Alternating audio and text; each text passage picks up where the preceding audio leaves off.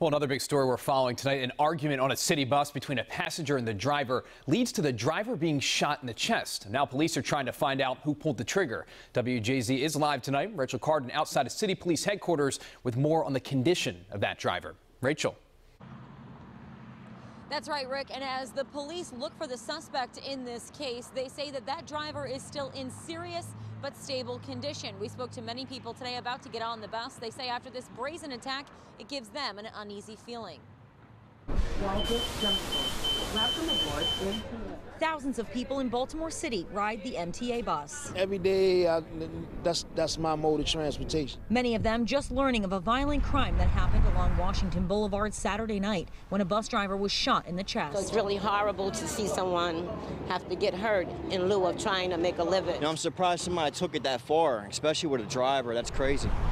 Police say a passenger riding the bus got into an argument with the bus driver and wanted to get off. The driver told him he could get off at the upcoming stop.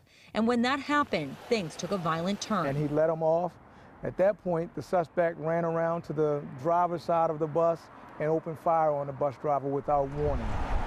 Destination, Walbrook Junction. These chilling details have other passengers worried for their own safety. So somebody getting shot on a bus and they shooting a bus driver, I know that puts my life in danger as well. Do you feel safe on the bus? No.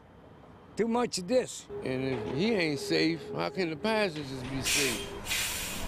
MTA released a statement about their driver saying in part, these men and women are out there in difficult times providing a vital public service. People deserve a safe work environment. Now, if you know anything about this incident or if you were on the bus that night, you're urged to call detectives at the number at the bottom of your screen, or as always, Metro Crime Stoppers 1-866-7-LOCK-UP. We're live in downtown Baltimore tonight. I'm Rachel Carden for WJZ.